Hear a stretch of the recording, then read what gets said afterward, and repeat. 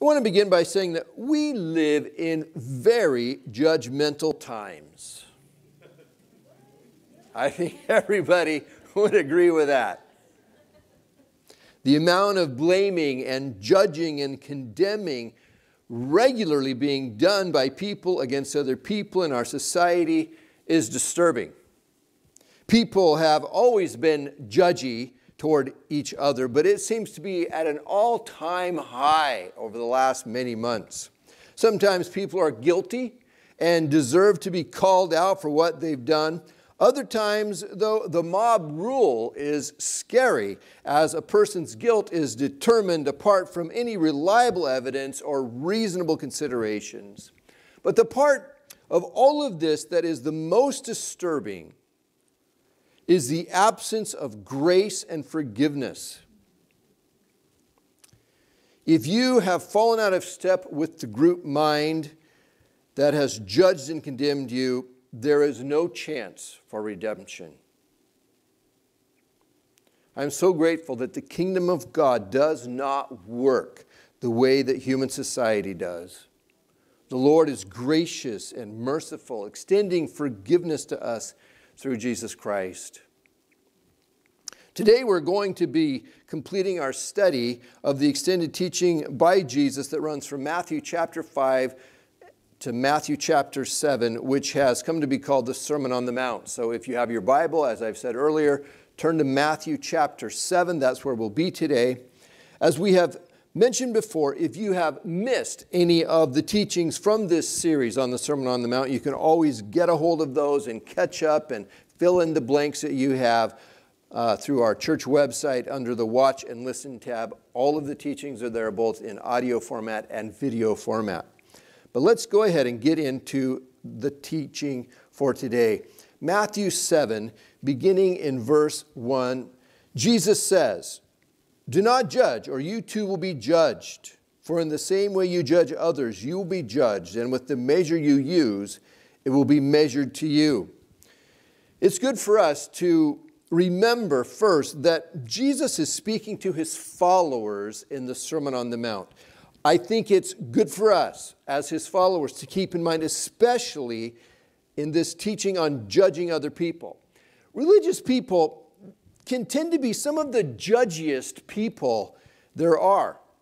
And right here, Jesus is telling us that we, his followers, we don't have authority to judge other people.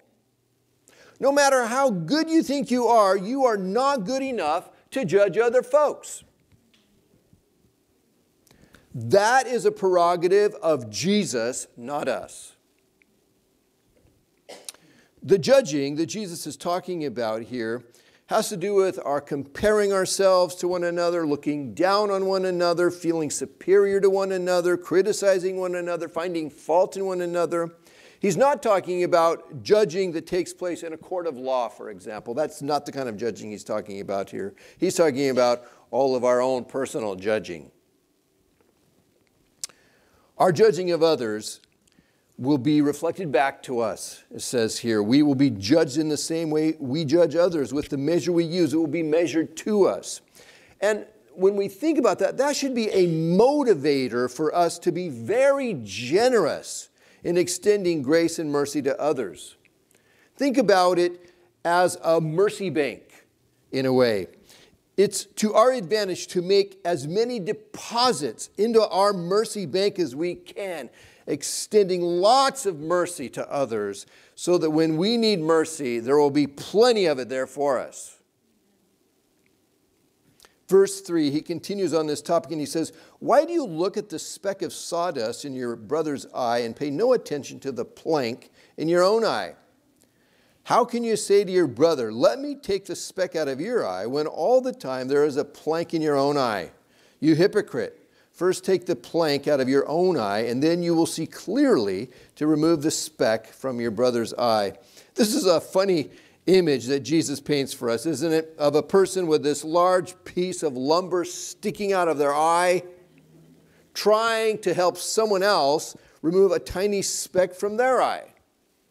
And for very obvious reasons, we should first remove this big wooden plank from our own eye before we start trying to help someone else with their issue.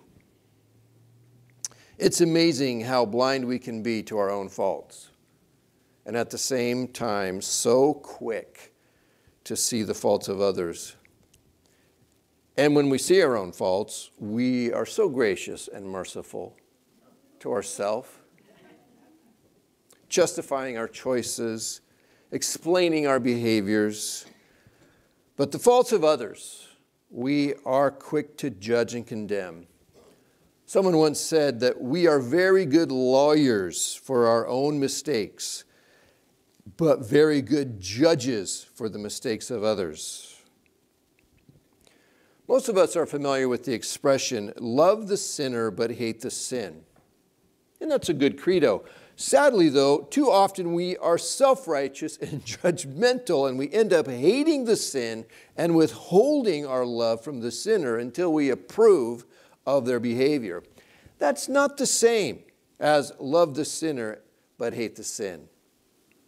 Our love extended to others is supposed to be as unconditional as the love that we've received from the Lord.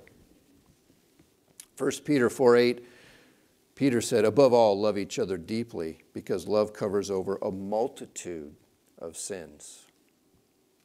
See, our job as followers of Jesus is not to find fault in others and judge and condemn them for their faults. Our job is to help others find the Lord of mercy and grace, so they can receive the same kind of love and forgiveness that we have. And now that we have received his forgiveness and love, we are to imitate the Lord of mercy and grace in our own interactions with other people. Well, Galatians 6, the first 5 verses there, give us some guidance for how to care for someone who's tangled up in a sin, someone who we might otherwise judge. Because I know that's one of the things that's rattling around in the back of our mind when we read these scriptures about don't judge people. And we think, yeah, but what do we do when we ought to be judging that guy? Well, Galatians 6 helps us with some of that. So flip over to Galatians 6:1. And Paul writes here, he says, brothers and sisters, if someone is caught in a sin, you who live by the Spirit should restore that person gently. But watch yourselves, or you also may be tempted. Well, who is qualified to help another person caught in a sin? It says, you who live by the Spirit. The person who has the mind of Jesus Christ, who is thinking the way Jesus Christ thinks, who cares for the person the way that Jesus cares for the person, who's motivated by the same things that Jesus is motivated by. It says, you who live by the Spirit should restore that person. That word restore in the Greek, it was used in the medical field to refer to the setting of a broken bone. It was used in the fishing industry to refer to the mending of a torn net. This word means to put something back in its proper place, to mend what's broken and damaged. The goal and the objective of our interaction with another person should always be to restore that person, to see them put back together, healed, rescued, redeemed, saved. The goal is never to humiliate or put down or get revenge.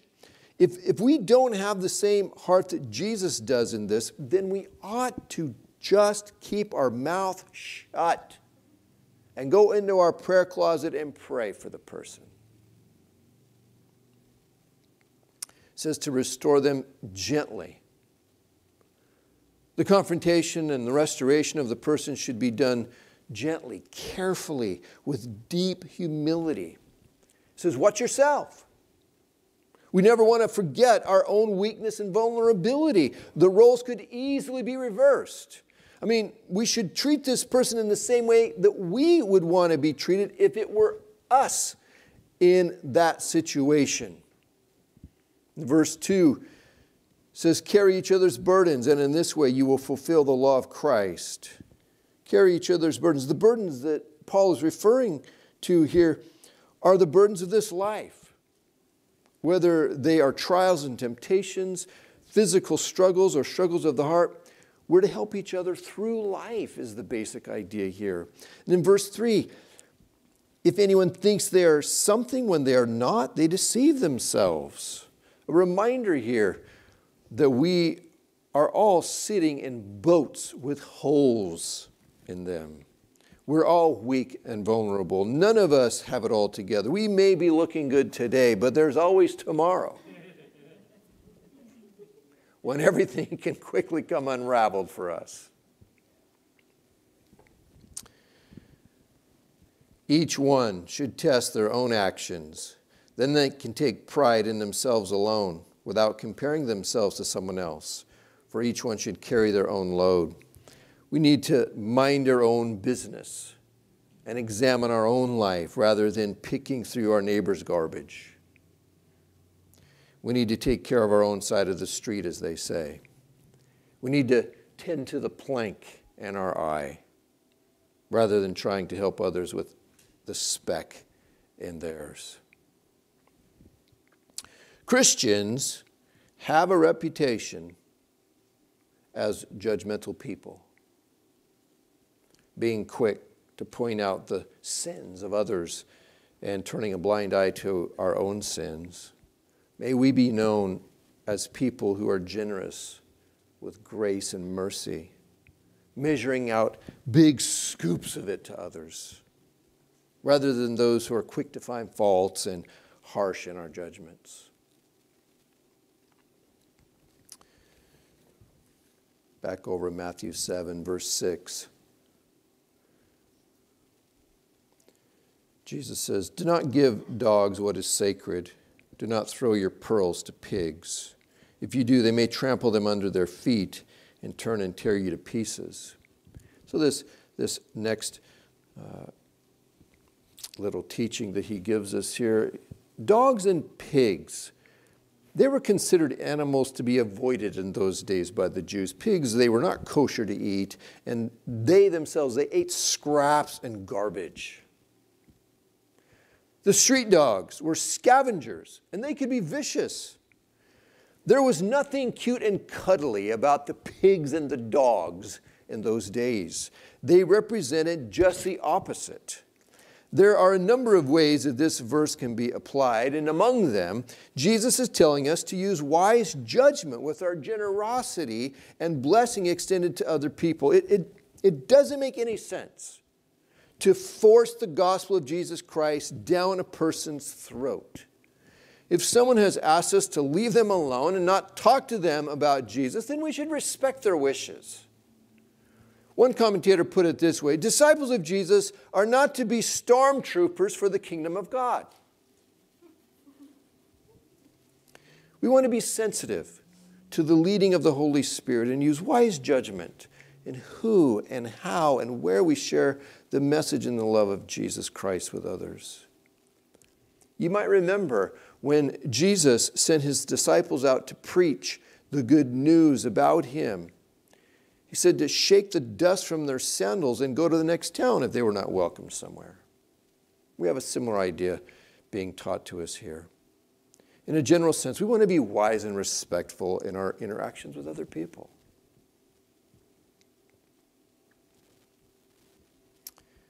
Verse 7, ask, and it will be given to you. Seek, and you will find. Knock, and the door will be opened to you. For everyone who asks receives, the one who seeks finds, and the one who knocks, the door will be opened. Ask, seek, knock. Jesus is talking about our approaching our Heavenly Father in prayer. And it's interesting that these words are in the sense of continuous, persistent action. So he's saying, ask and keep on asking. Seek and keep on seeking. Knock and keep on knocking. And then verse 8 gives us this wonderful promise that our Heavenly Father will answer us. He will respond to us. He will give to us. He will show us. He will welcome us in.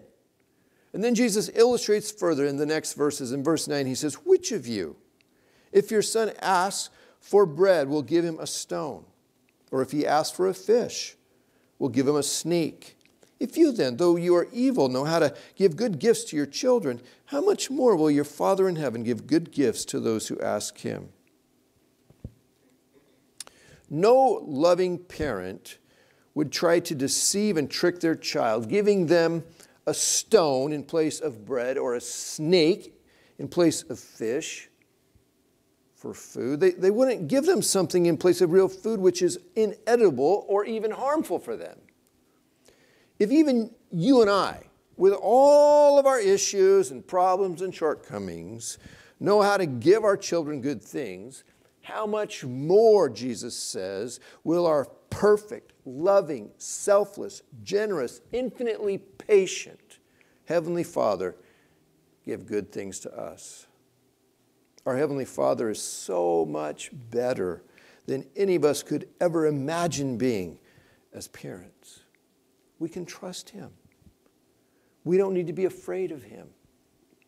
He's always good. He's always approachable. He's always available. He's always there for us. Jesus is not saying that anything we ask for will be given to us. Our Heavenly Father loves us too much for that. Not everything we ask for is good for us to have. We need to be as grateful for the no's as we are for the yeses. Be grateful that your Heavenly Father retains veto rights over your prayers. I mean, can you imagine what a nightmare it would be if your prayers were answered exactly the way you have always prayed them? That would be scary indeed. What Jesus is addressing here in these verses is our understanding of who God is. God is not a distant, reluctant, remote, unengaged, uninterested, impersonal God or force in the universe. Instead, he's deeply engaged, aware, concerned, involved, personal, generous, willing, welcoming, kind, wise. We are invited to come, to ask, to seek, to knock. We will receive, we will find, we will be invited in. When we approach our Heavenly Father in prayer, we're not wrenching things out of his stingy, reluctant hands. Instead, when we approach, he says, "Come in, child. Tell me your heart."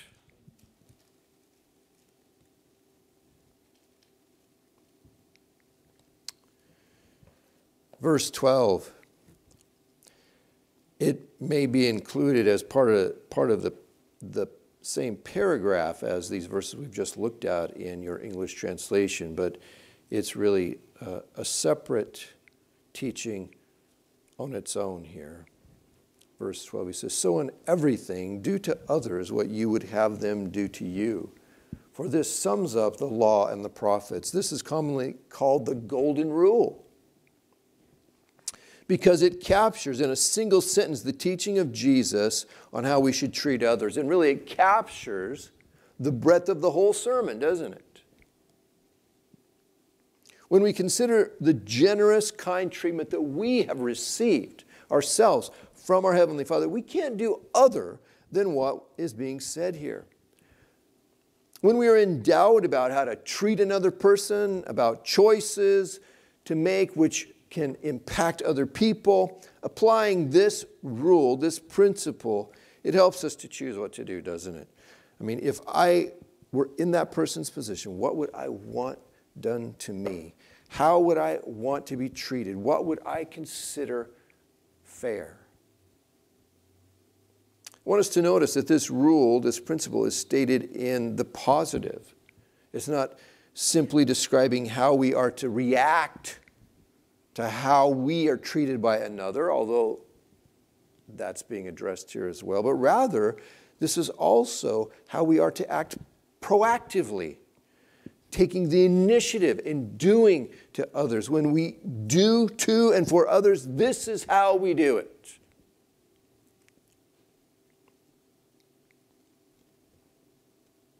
In everything, do to others what you would have them do to you. For this sums up the law and the prophets. In these next passages that take us really to the end of the sermon, down through verse 27, Jesus talks about two ways, using several examples. There are those who take the narrow road and those who take the wide road. There are those who bear good fruit and those who bear bad fruit. There are wise builders and there are foolish builders. In verse 13, he says, "Enter through the narrow gate, for wide is the gate and broad is the road that leads to destruction, and many enter through it. But small is the gate and narrow the road that leads to life, and only a few find it." Following Jesus and his teachings is the narrow road, and this is the road that leads to life. Truth and righteousness are not determined by what is popular or widely accepted. Majority rules is not the way the kingdom of God is led. Now, I want to clarify that being popular or accepted by the majority does not automatically mean that something is wrong. The truth can be widely accepted, and we hope that it is. Doing the right thing can be widely practiced, and we hope that it is. But the rightness of a thing, the truthfulness of a thing, is not determined by what is popular or easy or widely accepted by people. Jesus determines for us the rightness and the truth of a thing. We follow Jesus regardless of whether the crowd does or not, regardless of the difficulty of the path that he takes us on. It's helpful for believers to remember what Jesus says here, especially in difficult times when they are facing persecution, when they are being marginalized, when they are having their voice drowned out by others, when their numbers are small. I want to say to you, pilgrim, continue on your journey. Even if you are the only one, you are on the road that leads to the celestial city.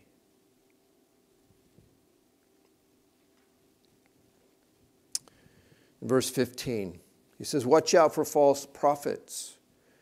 They come to you in sheep's clothing, but inwardly they are ferocious wolves." Who are prophets? Well, a simple definition that fits for this context is a person who claims to speak for or represent God. A person who claims to speak for or represent God. And they can be a true prophet or a false prophet. Jesus tells us to watch out. Beware, be on your guard for false prophets. He says they come in sheep's clothing, but they are ferocious wolves. In other words, they're not always easy to recognize. They may appear innocent and safe, but in reality they are dangerous and they can cause great harm. How do we recognize false prophets? Well, the next verses give us some help with that. In verse 16, it says, "By their fruit you will recognize them. Do people pick grapes from thorn bushes or figs from thistles? Likewise, every good tree bears good fruit, but a bad tree bears bad fruit. A good tree cannot bear bad fruit, and a bad tree cannot bear good fruit. Every tree that does not bear good fruit is cut down and thrown into the fire. Thus, by their fruit you will recognize them. By their fruit a prophet will be recognized as true or false." Well, what is their fruit? We've talked about this before, but their fruit is the character of their life and the product of their ministry. We can look at a person's character, and we can look at the character of the lives of people who have been influenced by them.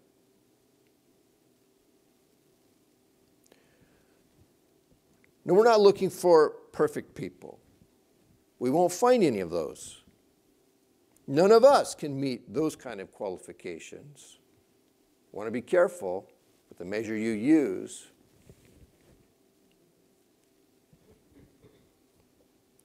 We're looking for people who have the fragrance of Jesus in their life. Do they love Jesus and his ways? are the fruit of the Holy Spirit present and growing in their life? Love, joy, peace, forbearance, kindness, goodness, faithfulness, gentleness, self-control. Do they have the attitude of a servant seeking to help people rather than gathering people to serve them? People mistakenly judge someone to be a true prophet oftentimes based on things like the miracles and the showy works they do, how moved people feel when the person speaks, the person's intelligence, their education, their musical talent, their writing ability, their athleticism, their wealth, and all kinds of other things. In the next verses, Jesus makes it clear that those kinds of things are not criteria that determine if a prophet is true or false.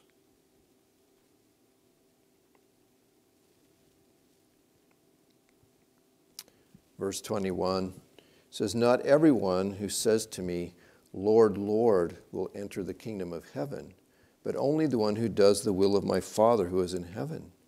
Many will say to me in that day, 'Lord, Lord, did we not prophesy in your name, and in your name drive out demons, and in your name perform many miracles?' Then I will tell them plainly, 'I never knew you. Away from me, you evildoers.'" It's shocking to consider the criteria that Jesus mentions here, which are not qualifiers for entering his kingdom. Calling Jesus Lord is not a determining factor. Speaking prophecies in the name of Jesus is not a determining factor. Doing exorcisms in the name of Jesus is not a determining factor. Performing miracles in the name of Jesus is not a determining factor. Whew.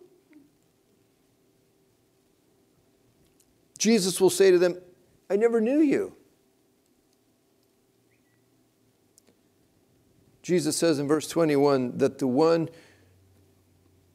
who enters the kingdom of heaven is the one who does the will of the Father in heaven. A person can be doing good deeds and saying the right things outwardly, but if they have not come to Jesus Christ, broken and humble, recognizing their need for his salvation, receiving him into their life, being born again by the Spirit of God, following Jesus as their Lord, then it's very doubtful that they know him or are known by him.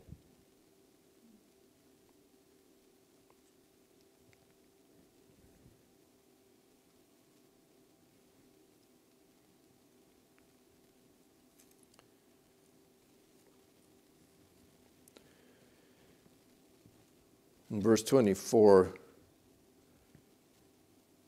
through 27, it says, "Therefore, everyone who hears these words of mine and puts them into practice is like a wise man who built his house on the rock. The rain came down, the streams rose, and the winds blew and beat against that house, yet it did not fall because it had its foundation on the rock. But everyone who hears these words of mine and does not put them into practice is like a foolish man who built his house on sand. The rain came down, the streams rose, and the winds blew and beat against that house, and it fell with a great crash." This parable is the conclusion of the Sermon on the Mount, serving as the closing thought for us to take to heart. And we're being asked through this parable what we're going to do with what we have heard in this sermon. The words that Jesus has spoken to us beginning in Matthew 5 and 6 and now chapter 7. Are we going to take these words to heart and follow them? Or are we going to continue on our way without it affecting us? The wise person, Jesus says, is the one who hears his words and he puts them into practice. This is how we build our firm foundation for our life, by practicing, by putting into practice the words of Jesus. The foolish person is the one who doesn't put the words of Jesus into practice, he says. James 1:22, James said, don't merely listen to the word and so deceive yourselves, do what it says. And this has really been the recurring message spoken to us through these passages that we've looked at today. To do the words of Jesus. To do what he says. Now, as we've come to the end of the Sermon on the Mount, I want to make a closing reminder for us. I want to remind us that the Sermon on the Mount is not a description of what is necessary for us to get into the kingdom of God. This is not a list of qualifications for getting into heaven, unless you are foolish enough to try to get into heaven without Jesus as your Savior. Then this is your list of qualifications, and good luck with that.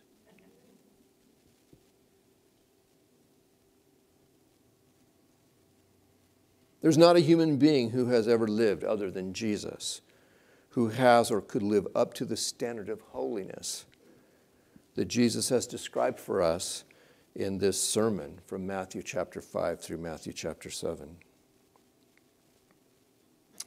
But this is the ideal that we are aspiring to live up to as his followers. These are the ethics of the kingdom of God. These are the standards that the follower of Jesus continually seeks to put into practice in their life. And this is also the kind of world that we are looking forward to being established when Jesus comes back as king. Our hope and salvation are not in ourself and our goodness. Our hope is in Jesus Christ, who has saved us and enables us to follow him. We're not trusting in how good of a disciple we are. We're trusting in how good of a Savior Jesus is.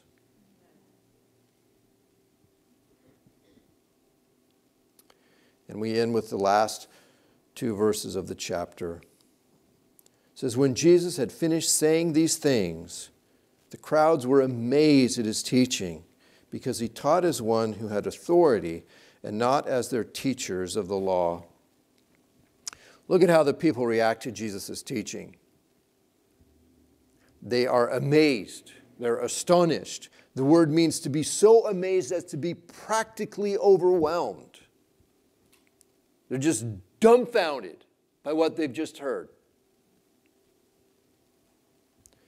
And what is it that so amazes them about his teaching? It says he taught them as one who had authority.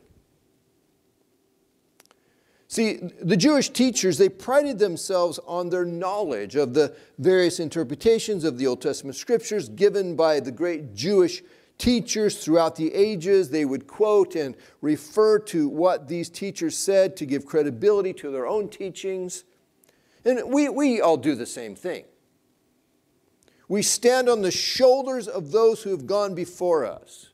We rely on the work of others and add our contributions to the greater pool of knowledge. We're finite and limited in our knowledge and understanding of things, and we pool our resources together and we depend on those who've gone before us in that way. But not so with Jesus. Jesus didn't cite Rabbi so-and-so to give credibility to what he said. He taught like he was the very source of knowledge, because he is. His words sounded like they came straight from God, because he is. He stood on the shoulders of no other person,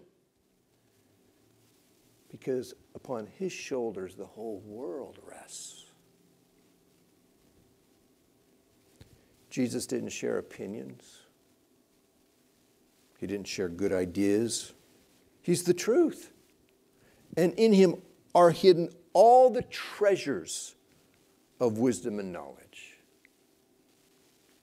Amen. Amen. Let's close in prayer. Lord, we thank you that you have preserved this teaching for us. All these many years you have preserved it for us. You've protected it so that we can benefit from it in our day.